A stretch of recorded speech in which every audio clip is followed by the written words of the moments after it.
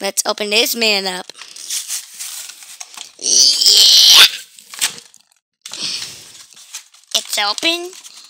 Just pull this part in. Wow. He comes with a headband. Would have been great if Bobby Lashley fights Brock Lesnar. That would be amazing. Everyone, if you're talking about it right now, let me know in the comments. Wow, it's actually removable. As right now, he is Monday Night Raw wrestler, and he's the what is it called again?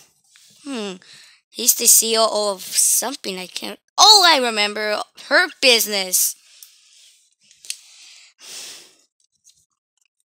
Headband, nothing. It's just plain black. The face is nice anyways. Look amazing. Now the elbow pad is removable. Now let's see. Bobby Lashley. Right there. He's doing this.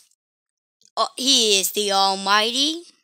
He used to wear boxer shorts, but now he wears these. Knee pads are fine. Oh, how to twist.